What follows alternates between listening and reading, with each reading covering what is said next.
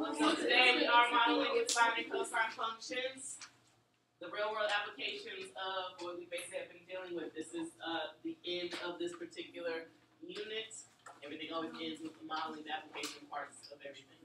So the easiest type of model to create is a cosine function. It is the easiest one to create, mostly because, you know, cosine starts where? Stop writing. Cosine starts where? 1.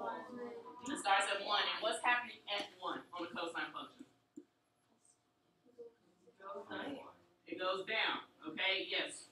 But so what is this technically at 1? 0, 1. Let's try again. What is happening on the cosine function?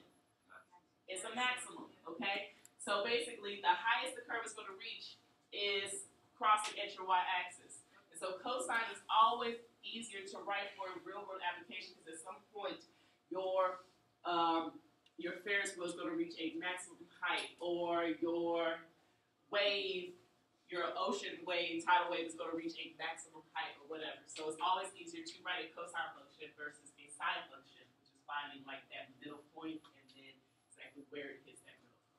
Does everybody understand that? So you're going to be writing cosine functions here. So, what do you need to know to write that? Well, now you write. You need to know the amplitude of your function, of course, the vertical translation, your horizontal translation, and your period. Now, to find your amplitude, how can we find our amplitude?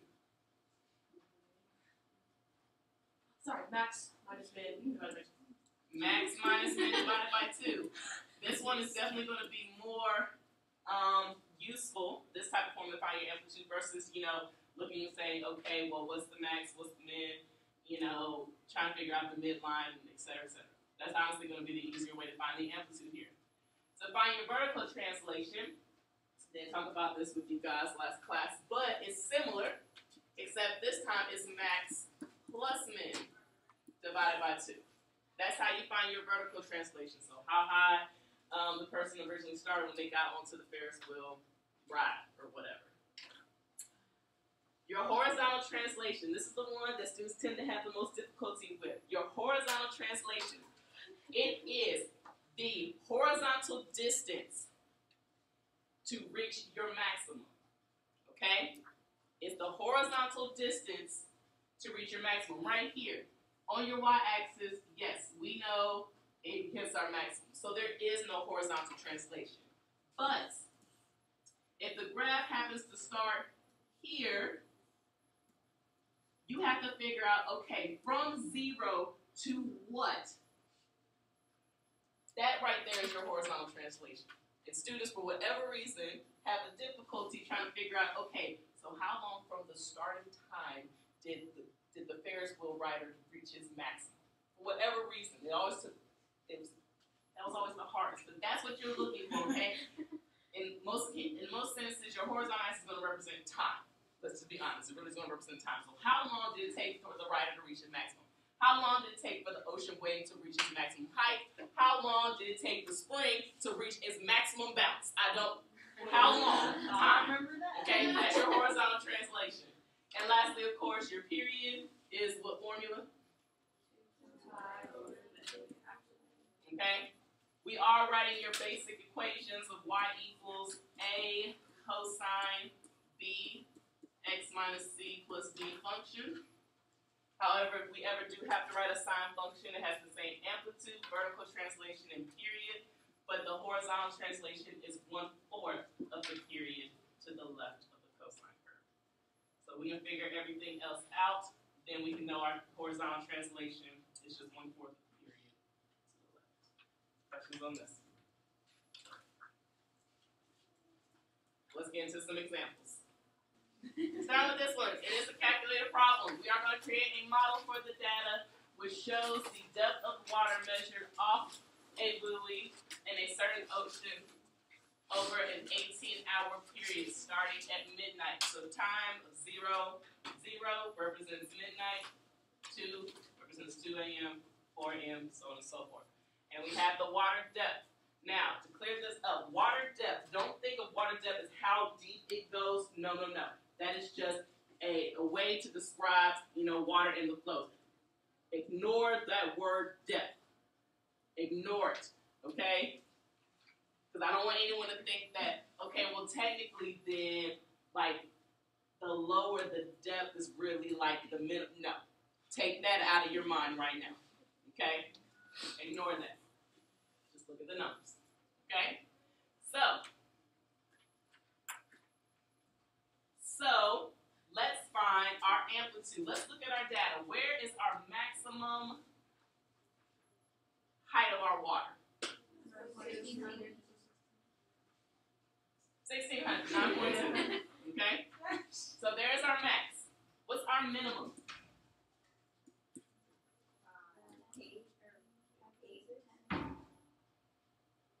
5.6. Right there. There's our minimum. Okay?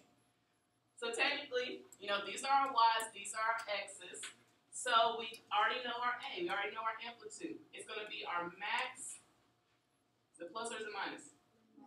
Minus our min divided by 2, and that's going to give us our value for A.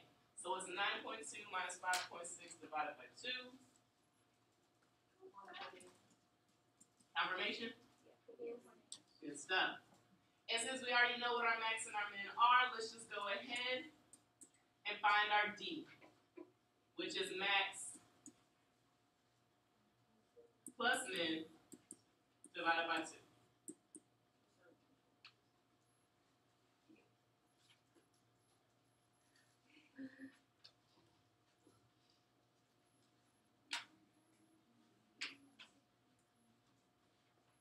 What is it? 7.4. Okay. Now your period. Okay? Now your period, which is basically going to help you figure out your B in your equation.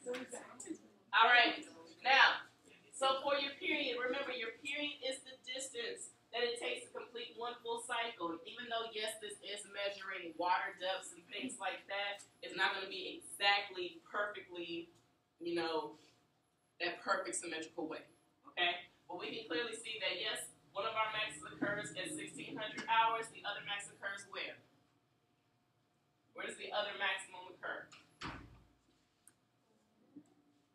It occurs at 4. So, when you're looking at your period from 4 to 16, so 4 hours to 1,600 hours, how long is that? How many hours is that? It's 12. So your period is 12. So again, from max to max, or from min to min, however long it takes to complete one full cycle, that is going to be your period. You set that equal to 2 pi over b to figure out exactly what b is going to be. So b is equal to what? Pi over 6. Because you multiply both sides by b, you divide by 12, so you get 2 pi over 12, which reduces down to pi over 6. So far, we have 3 out of the 4 pieces of our equation. Any questions up to this point? Yes?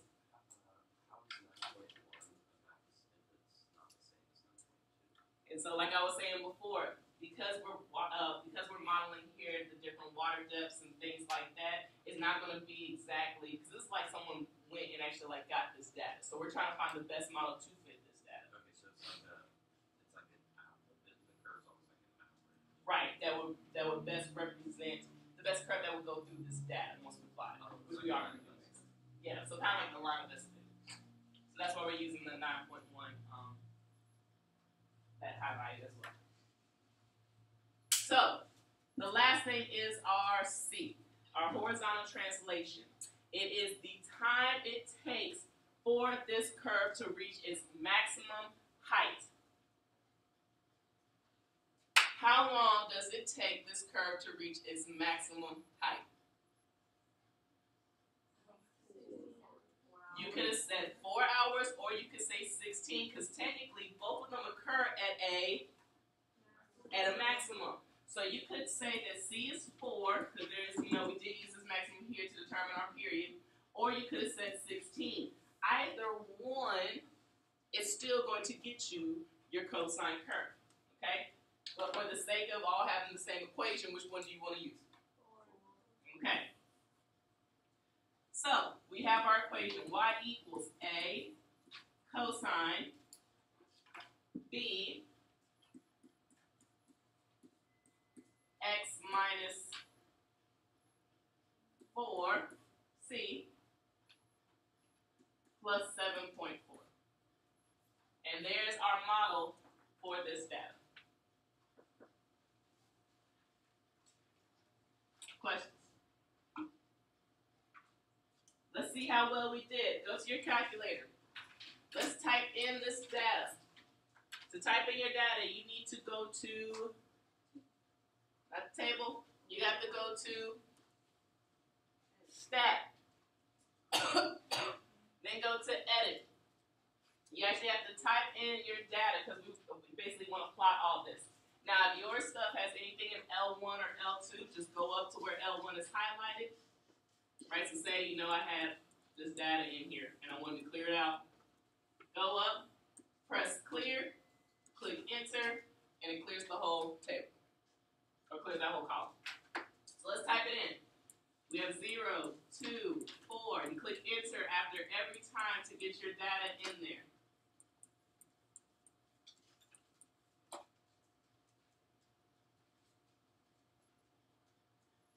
And then in L2, you put your water. I don't want to keep flipping back and forth. Make sure again you click enter after every one.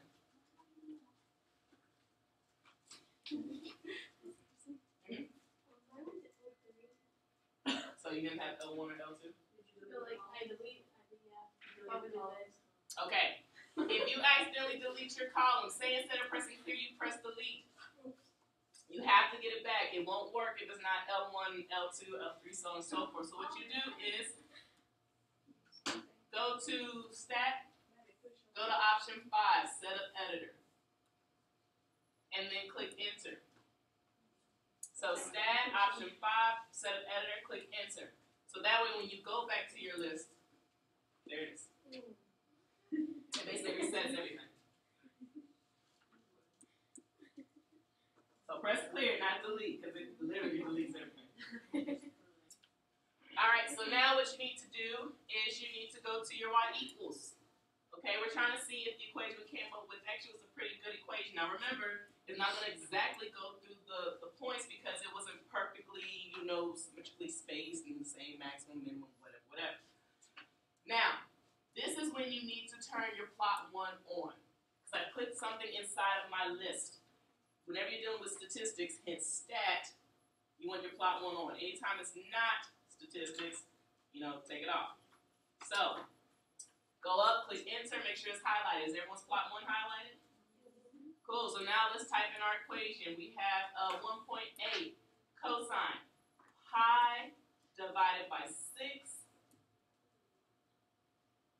open parenthesis, x minus 4, double close it, plus 7.4. And before you click graph, don't click graph yet. Get it in there.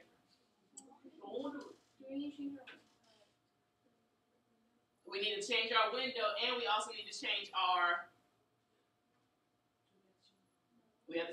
mode. Depending on what the last thing you did on your calculator, you might be in degree. You need to be in radian. Make sure you're in radian. Make sure you're in radian, right there. And then let's change our window, because right now my window is from -5 to 8 and then 0 to 200. That's what I did last in my calculator. I need 0 to 18 hours. I need 0 to 18 hours, so that's going to be on my X. And then I think my lowest time was 5.6 and my highest was 9.2, so I think I'm going to go from 0 to 10, just so I can see everything. Okay? So now when you click graph, it's going to pop up the dots that represent our data, and then there's the curve that we came up with, and the fact it's hitting every single point says we did a pretty good job. So, there we go for that particular problem. Now, I'll say this again. Someone's going to forget. Plot 1 should only be on if you are involving the table that's inside of stat. If you plugged in some data here and you're trying to use that, then yes, your plot one should be highlighted. But if you're doing anything else, say you're just trying to grab any old random trigonometric circular function, and it doesn't involve any data, turn it off. How do I turn it off? What? How do I turn it off? How do I turn plot one off? Go up and then press enter. And now it's good. Now when you graph this now, you just get the curve with no point, and that's fine, okay?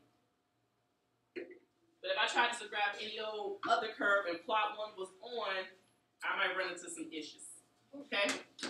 Questions? So like it just doesn't go through the point. That's how you know that like something went wrong. Yeah, so say like it was like way below all the dots. Now that lets us know that we probably didn't get our vertical shift right. Or if it was too, say it didn't line up exactly like the max didn't line up with the curve, then we knew that we didn't get our horizontal shift right. You see what I mean? All right. Let's look at the next one. Okay? This one breaks it down a little bit more. I want you guys actually to do this one on your own. Okay? Alright, so for this one, you have to state, use data to estimate your period, amplitude, vertical shift, and horizontal translations, and write a function for it. So what you guys get for your amplitude? 3.6. 3.6. What you get for your period? What's your period? No, period. 6. So the max, yes. Okay, so then your B would be what? Pi over 3. Okay. Vertical translation, what was D? And what was C? 3. Okay? C was 3 because it was the horizontal distance to reach your max, okay? Just think about it. If you want, here's your max right here. 1, 2, 3. If you were to plot it, there's your max right there. That is 3 units from your y-axis to reach that maximum height. That's why C is 3. So you should have had y equals 3.6 cosine pi over 3 x minus 3 plus 5.8. Yes? Yeah? So let's graph it. I already have my data in my table. I'm going to go to my y equals. I'm going to type this in just to make sure you guys did a good job. Trust you. I do need to check. Good job. Teacher. Let me change my window from, I'm going to do 1 to 11 just because it's on my table. And I'm going to do, I guess 0 to 10 can still work, right? Yeah. Highlight plot. That's what you guys are saying. Alright, hold on, we'll stop this. Stop this one. Wait, how do you stop it? On yours, you can press second on. You know, on your calculator, it'll stop the feature. Sometimes it does. We're So, just not figuring this out. No. Should I tell what I figured out? Miss Anderson. Should I tell what I figured out in college algebra? What? I found out how to do it based on a logarithm. Oh my goodness. There is that feature. Yes, I found that. I was very happy. So good job. Good job. Now, D says to use the regression function on your graphing display calculator to get a sine model. Okay? So, here's how you do that. Clearly, it's going to have the same A, the same B, and the same C. We know this already. Okay? The only difference is, remember, a sine function is 1/4 of the period to the left. So first off, what's the period of this function? 6. It is 1/4 of the period. What's 1/4 of 6?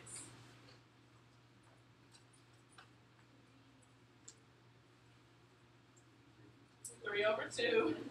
It's 1/4 of the period to the left of the function. Okay? So technically,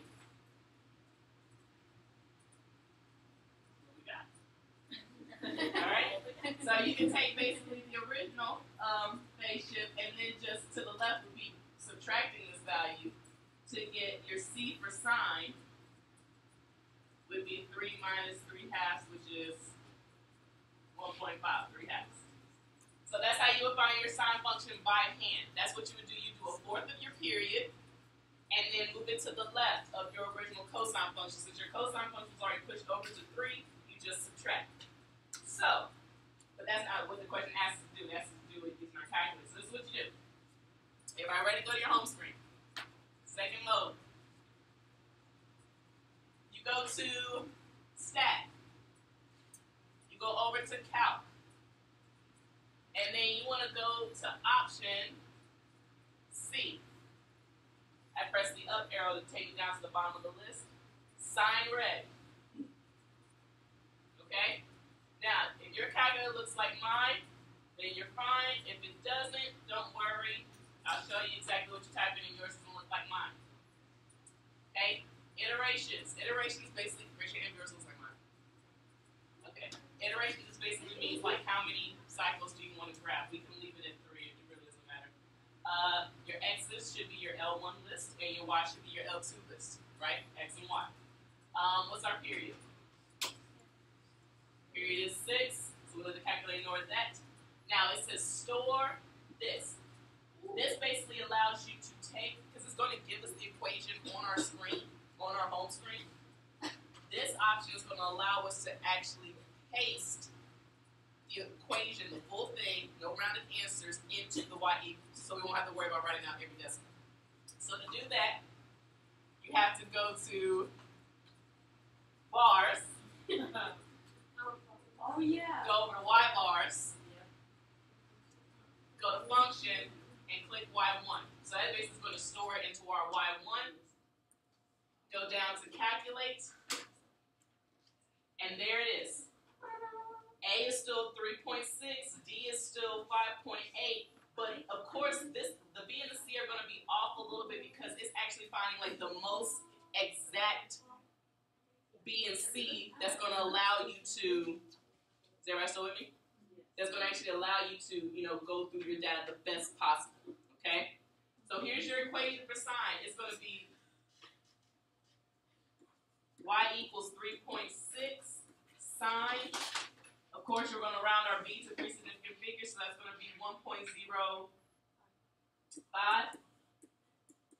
x minus, or actually, well, actually, no, the way it's set up here, since it's a plus there, it's going to be a minus. So it's going to be minus 1.57, and then plus 5.8.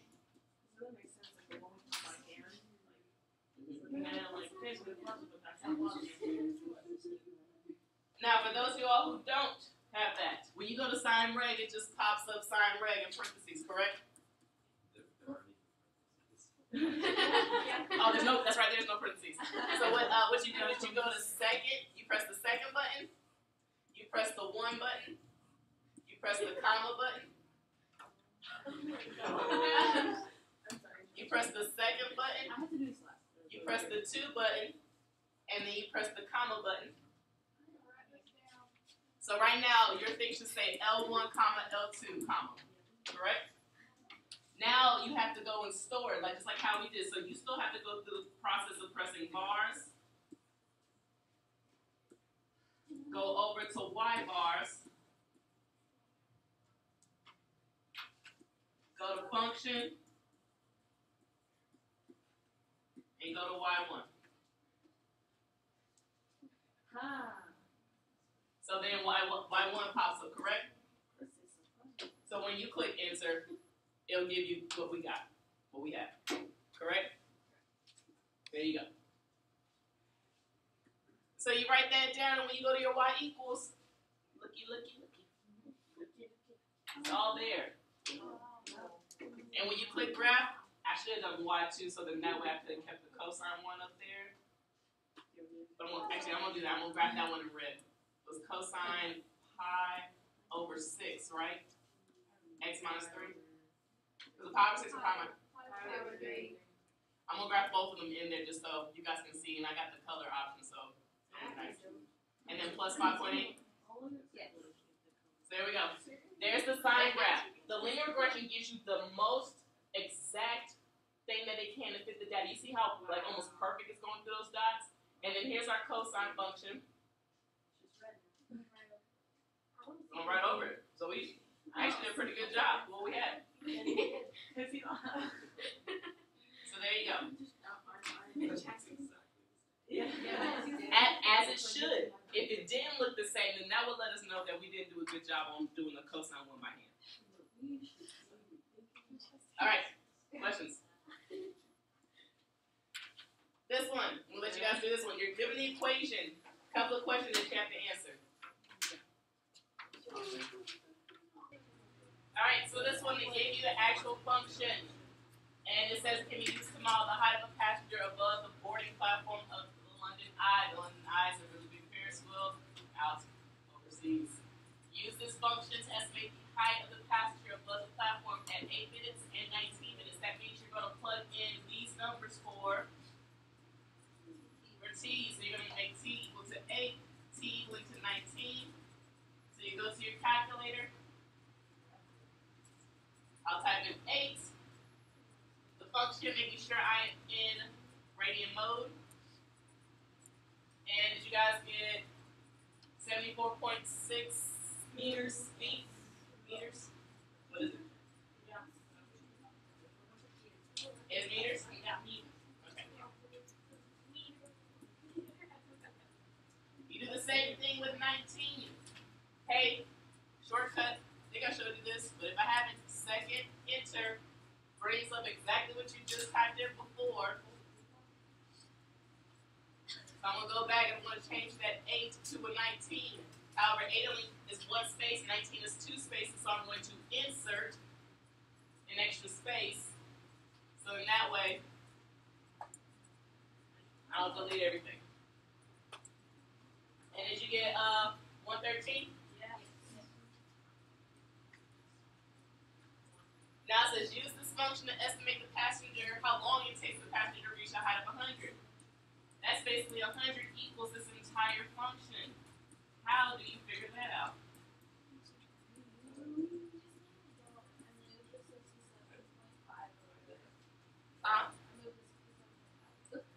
Move the 67.5 over, and then?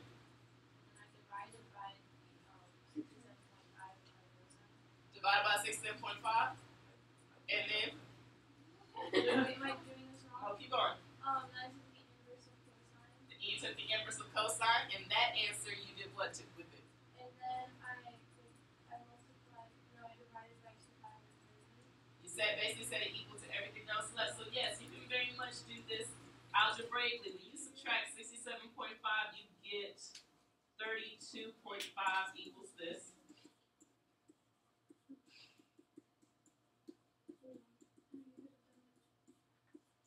Divide both sides by 67.5.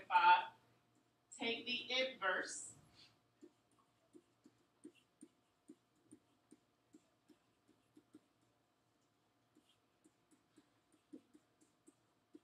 Divided everything by 2 pi over 30. Unless you're making sure that's in parentheses, and then add 15. That will get you your time. That is how you would do the process, showing your work. What's another way you do it? Well, I did that and I got one of the values, but then I graphed it and I got a different value. And I think that the one that I graphed is the one that I asked for. Okay. Another way to do it is by graphing. This is plug 100 into y1, plug the other equation into y2, and see where they intersect each other. That's another way to do it. Of course, I'm going to turn off my plot because I don't need it.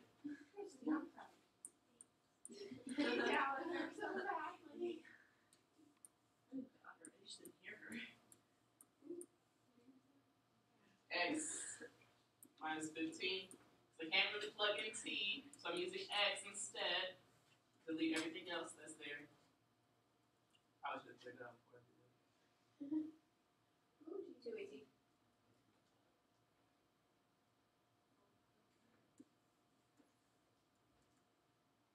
I definitely need to change my window. I'm going to make my x from 0 to 30. And let's say 120. Let's see what happens. See what I can get.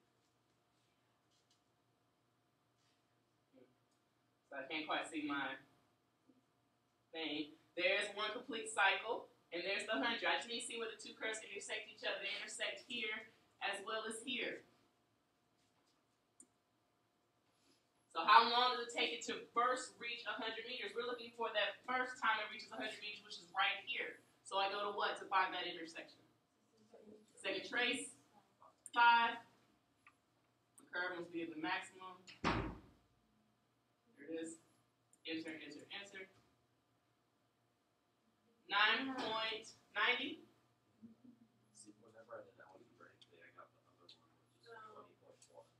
Mm-hmm. And then whenever I plugged it in, I got that one. You gotta be careful, because remember, when you're taking the cosine inverse, this one right here more than likely gave you, I don't know if you guys remember inverses from pre-cal, but if you're looking at inverses from 0 to pi, it probably gave you the -1 versus the positive 1. So you would have had to add it a certain, it would have had to do like the, change the sign, and then continue the rest of the process.